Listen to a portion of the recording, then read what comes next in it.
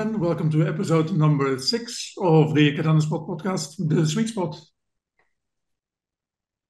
Hello, how's it going, Alfred? It's been a long time.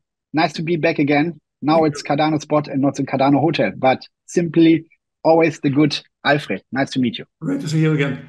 So, Tim, you're one of the founders of digital platform IAMX. Before we take a deep dive into IAMX, tell us a little bit about yourself. I know we already met, but maybe the public doesn't know. So, who is Tim Brückmann? Yes, I'm Tim. I have two kids live in Germany. I'm 48-year-olds already, so one of the older part of the Cardano community. And deep dive as well. I'm an enthusiastic cave diver, and if my free time I spend diving in caves. Awesome. That's a very specific, very special kind of hobby. All right, let's talk about the introduction to the platform. I mean, we live in a world where the technology, like there's a lot of new technology coming out at the moment. So many new solutions to existing problems, right? So what is exactly the problem that you guys identified that needs to be solved? We identified that onboarding on different levels is highly inefficient. If you look at from the perspective of a bank or a financial institution, and we like to digitize and automate compliance solutions. Right. Okay. Then, how long have you been working on IAMX? When did you start working? And since we are talking about the Cardano blockchain, what made you choose Cardano specifically? Cardano has a brilliant funding mechanism. You know, we know all the ISPO, the initial stake pool offering. We have brilliant Catalyst, the Catalyst project, which it's great. Big up to Daniel Rieber. Very nice. You know, I see the amendment of this tool is great.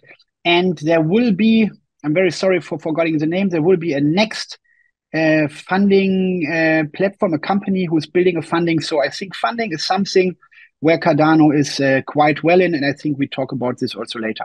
Right, of course, very important that if you want to build. On the other side, we find also the technology is, you know, I'm not tech person, so please everybody, sorry, I'm not a tech guy, but the technology, what we found out even after we've onboarded on Cardano is we can do something which other blockchains can't do, and we feel that especially in our product ADA Mail, where we talk also later about, I guess. Right, we talk about it later. All right.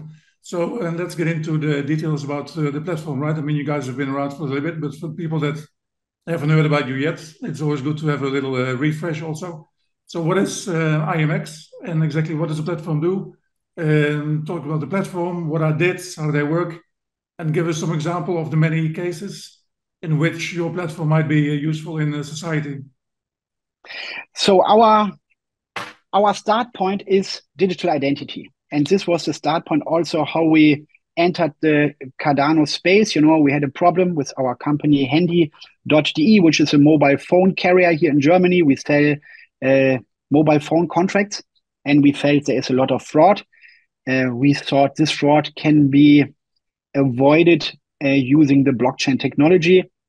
And we found Cardano due to very good transaction fees to really a lot of points. So we are really a big fans of the technology, and our CTO Dennis, you know, he could talk more about it. But we have, for me as the business guy, you know, I studied business administration back in the days. We have this identity is for us the building block number one. So if you have an identity, you can do onboarding. You can onboarding from a single sign-on up to a high-level compliant onboarding. And we see always this identity as our core. And around this core of identity, we build different solutions. So we have a solution called Docufied, where we use the KYC to sign a contract. This is on a quality, the highest quality level, which is used in especially Germany and Switzerland. In other countries like the US, you don't have these levels. You have kind of specifications you need for e-signature tool in the US. but it's not a high level. It's quite easy to solve it with our identity solution. And in Europe, you have to work with the big players because they will test your tool. They need to give you a license that you have this quality e-signature, this QES. Then we have another satellite. So this satellite is like a decentralized Adobe sign or Doku sign. It's called DokuFight. Then we have a satellite called AdaMail. AdaMail, you can sign also an email with an KYC. So the email is from you. This is where we think around in the digital notary, where we can find new ways how to sign with other people, how to have where we solve the problem that the email is not scam 100%. And the identity solution you can also use when we talk now. You don't know if I'm Tim. I didn't log in with my wallet. You don't know if this identity is a brilliant AI or if it's the Swiss guy living in Germany. So in the future, that will be very interesting because you like to interact only with legit people. So this is an identity solution. So you log in with your wallet. In your wallet, you can store the identity, different levels of identity, different identities. An identity you use for Twitter, an identity you use for your business. And this is something what we created on IAMX. And it's not like a platform, it's like more an ecosystem we are building. Right. And the first products are out already with AdaMail, and AdaMail will be scaled to other blockchains. We already have Ether email online. I think it's 150 clients already. I think we make one post. That's it. We didn't focus too much there, but we will have the email system running on Solana and other chains as well, that we can always combine the technology we found on Cardano with others, because you can't do governance on Solana or on EVM chains, but you can use the email program to vote in a zero knowledge proof. This is super nice. Huh? Okay, maybe just explain what a zero knowledge proof is, because it's very important in the whole concept now, I think, of digital identity. So let me explain zero knowledge proof a little bit. So. Yes, so I'm going in a shop. I like to buy a bottle of whiskey. So I'm in Europe. I need to be 18 years old. The seller is asking me, are you 18 years old? All he has to know, legally binding, is yes or no, and I have to prove it. Right. I don't like to show him my driving license with my address, with my name, birthday, everything. Why should I give the data to him? It's my data, my identity. So with the zero knowledge proof on blockchain, you can prove, yes, I'm 18. That's it. And if I like to check in a hotel, and you as a hotel owner has to report to in your case, the Spanish state, yes, it's Tim Brückmann living here. He will be here from till. And if you say, okay, I'm a blockchain fan, I don't give the data, you have problems with the government and the laws. Yep. So why not doing this with the zero knowledge proof out of your wallet? Give me one more example of something like in real life that digital identity might solve. Onboarding on DeFi platforms. Usually, decentralized financial system has to follow some laws. I know this is a part in blockchain which is not the most sexiest topic, but onboarding in a regulated way, I think it's quite important. I don't like to put people to the tax office, that's not identity or onboarding, And onboarding means if someone onboards or an investor onboards at IAMX, we always make a KYC. Why? We already had people offering us quite a high double-digit million coming from Cyprus, a Greece island, which is very famous for a lot of Russian people live there, have banks there, and so on. So we make a KYC. We saw it's a Russian guy, and if IAMX took this money, we are in big trouble here in Germany and in Switzerland. Sure. And so this is something that you make all these sanction list checks while onboarding an investor or onboarding a customer who buys an NFT. In general, I will sell you an NFT. and you don't know who I am because it's a decentralized, nice project. You see, oh, that's cool. You know, you don't know who I am because I didn't make a KYC. Yeah. You buy, I make a rug pull. Everybody, oh, he makes a rug pull. Yeah. But before, they don't like to have the identity. Nobody says every NFT project should have an KYB so I can see who is it. Who can I sue if they really play bad? Who can I sue if I found out that money invested in my company is from a child porn ring, you know, the most bad thing in the world? Yeah. Do we like to have this money in our company? That's a big ethical question. I don't know. I don't like to have it. Yeah. But people always have to ask themselves, if anybody invests in a company, they calculate if money laundering is done. Money launderers calculate with 30% off. They don't care about the 30%. Yeah, if I like to wash 1 million, I give it to you. You give me 700,000 euro back. For me, money washing, perfect. And this is the big industry. Should we support this industry? Should we help them to wash money and get even in the more darker corner of blockchain technology? This is always a question we have to ask ourselves when we say we don't like to KYC, we like to have anonymity. Yes, anonymity is good, but there are facts where you have to reveal who you are. Yes. And if you can do it with zero knowledge proof, then of course that's a great solution. You mentioned DeFi. I know that, for example, talking about finance, like big financial institution, like for example BlackRock, they're also interested in tokenizing risk-weight assets. So again, how would that work? Yes, the topic is the tokenization of real-world assets, the buzzword we have actually in our industry here. And I think this is the tokenized real-world assets is really something blockchain is made for. I think that it's really perfect to tokenize collectibles, to tokenize shares, to tokenize real estate, which is the biggest asset in the world from looking at the value. And yes, we tackle this together with 2 other companies here on Cardano. The company is called NMaker. Everybody knows the guys with the green color. Big up to Patrick, really nice guy. We are having a lot of fun working together. And on the other side, we have Matteo and Raul and his team from Fluid Tokens. And together we develop a platform called Finest Investments, where we start to tokenize real estate and shares. Will be soon online. We're just waiting we founded the company here in Germany because here's a very special law that helps us for tokenization.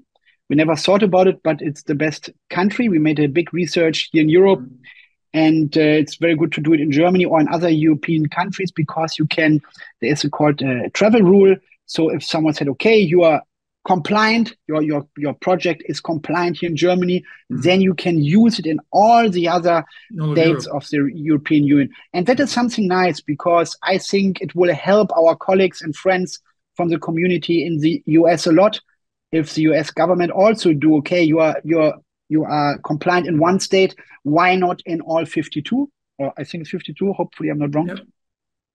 And this is something where I think we have a step ahead. We are a step ahead with the European regulations, but US will follow soon. I'm very sure they will not like to be the last one starting this process. And IAMX is the legal part in this new company, and we're doing all the onboarding solutions. Awesome. Okay, in the company, of course, you're on blockchain, so you have a token, which is called the IAMX token. Where does the token exactly come in the whole equation? What is the current value of the token, and why should people invest in it?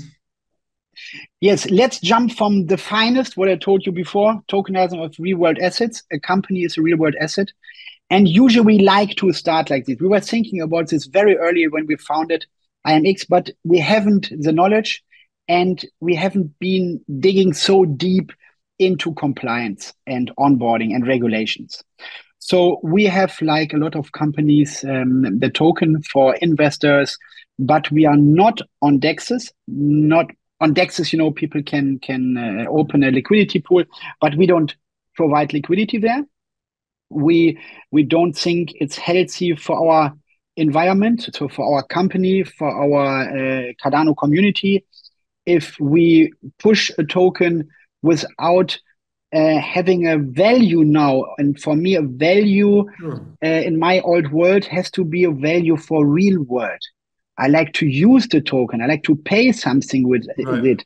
I like to manage or create an identity, because then you get our Fibonacci sequence. It's quite complicated. We skip that. People can read about it. But if you create an identity or manage your identity, you get another coin back. So just that people start to use their identities. Yes. And we will use very shortly the IAMX token, because we get these questions nearly every day, Alfred. So I'm thankful that you ask it from our supporters, which are the delegators to the ISPO. You only can get the IAMX token through delegating in the pool, or you could be one of the first investors. First investors is done. Nobody's there. I think from the Cardano community, there is a big fish, a whale invested with us, the whale we all love. And the rest is private friends, family. We get quite a good support from old Formula One guys, because of our CEO has a brother who was Formula One driver. We always like to tell people, because a lot of people ask, where does your money coming from? And yeah, we are quite good founded, but we love that the delegators in our pool will be the ones who really have, like, their investment must be, we will have to do it to go it. So we will start with this very soon to pay a lot of great projects like DokuFight. We don't like to have a pay per month model. We like to have pay per use, because we all use digital signature. And I don't like to pay for a month when I don't make a contract this month. But you have to do a yearly abonnement or monthly payment. We do a model pay per use the IAMX coin and make your contract. It's much cheaper than all other competitors. And when people ask why you're so cheap, much cheaper than your competitors, because it's not our main business. It's a luxury for us. But we can use the identity in the middle. You remember when I say the satellite? We can use the identity to sign it. Brilliant. So we don't need all these centralized tools anymore. And if you look at the prices of DocuSign, Adobe Sign, and all the others, Dropbox had also something like that. It's extremely expensive. And I think we can make it much sleeker, much better from UX, UI, connect wallet, sign, done. Super nice. Right. Awesome. Listen, that brings me to the next question. Like a hot topic in the Cardano, especially social media at the moment, is marketing. So how do you go about finding new clients for the IAMX platform? Oh, that's a nice question. Never had these questions before.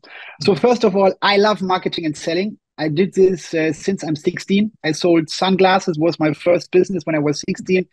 And very, very long time, I sold big brands like Diesel, Replay here in Germany. And I love selling. I love marketing a lot. And when I entered the industry, you see it's a lot of dev power, but the marketing power is now building up much faster. And we work with a big network of ERL companies. So we just informed people, I think 2 months ago, in real life, welcome. So companies we know, they have an office, they have a running business. And one of these companies we are partnered with to explore, especially Cardano blockchain, is a company called Clu.de. And Clu is a company with nearly 70,000 people now. Most of the people or our community know them because they are doing the complete maintenance for the Burj Khalifa hotel in Dubai. In Dubai, of course. So it's a maintaining company. They call themselves multi-services, so Clu multi-services. But they also have a lot of cleaning stuff, but they also have weaponized stuff working for them. So they guard in Germany the special infrastructure, but they also guard Boeing, like a plane company who are building planes. Yeah, so they have armed guards. That armed guards, and digital identity is, again, for them, they need a high quality of digital identities. They like to have verified, they like to have a wallet where they can put it in, the stuff of them. They like to have in this wallet also the shooting license. Did the guy did their training? Please upload the so-called verifiable credentials, which is also a driving license or whatever. You have an ID card, it's also a verifiable credential, and they like to have it in a wallet. So the cleaning lady from this company can enter the main building, but they can't enter the room where is the weapon, where the weapons are stored. So, and the guy who works with the weapons, or girl for sure, you know, so they can enter the room for weapons before they can open the locker where the weapons are stored. The program will always check, is the shooting license up to date? Is everything done? Okay, everything is right. Now the locker is unlocked. Another nice example for our solution we built for Clue is they're also maintaining and guarding big IT infrastructure, like big server centers. And now it's a Sunday. The main guard is ill. He can't come. All the other people can't come. What should we do? We need it safe. Nobody can enter. Just someone who belongs to the company who is guarding, like Clue. So you take your mobile phone. There's a camera. We can't use every single piece of the camera because of Apple. Greetings to Apple. We need it. And with this camera, you can make a KYC with our solution. So I delegate this KYC question to you. If you like the guard who's jumping in, you make a very fast KYC on the flight, and then I can delegate, or Clue can delegate the entrance to you. We know you are live, you're in front of the camera, and we give you a one-time opening the door. So it's super safe. It's the safest possibility ever saw in such called IAM, so Identity Access Management Systems. And there we use our solution for the company Clue. All right, Tim, it's time to say goodbye. I wish you all the best. Very exciting. Very, very nice to hear that you guys really managed to make a connection between your blockchain solutions and real world problems. And I guess this is what it's all about. So again, thank you very much, and looking forward to the next interview. Thanks a lot, Alfred, and greetings to the big team of Cardano Spot. You're doing a great job, and I really love to listen to your interviews always. Thank you very much. See you soon.